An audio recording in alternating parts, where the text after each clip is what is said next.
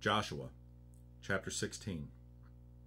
And the lot of the children of Joseph fell from Jordan by Jericho, unto the water of Jericho on the east, to the wilderness that goeth up from Jericho throughout Mount Bethel, and goeth out from Bethel to Luz, and passeth along unto the borders of Archi to Ataroth, and goeth down westward to the coast of Japhleti, unto the coast of Beth Horon, the nether, and to Gezer, and the goings out thereof are at the sea.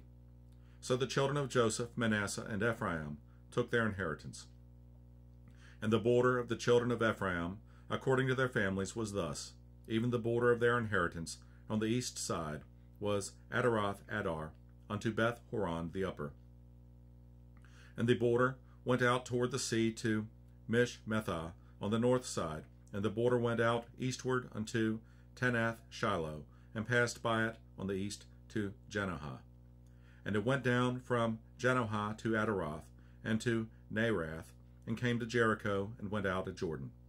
The border went out from Tappuah westward unto the river Cana, and the goings out thereof were at the sea. This is the inheritance of the tribe of the children of Ephraim by their families.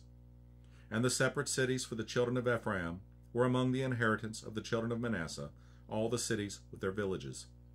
And they drave not out the Canaanites that dwelt in Gezer, but the Canaanites dwell among the Ephraimites unto this day, and serve under tribute.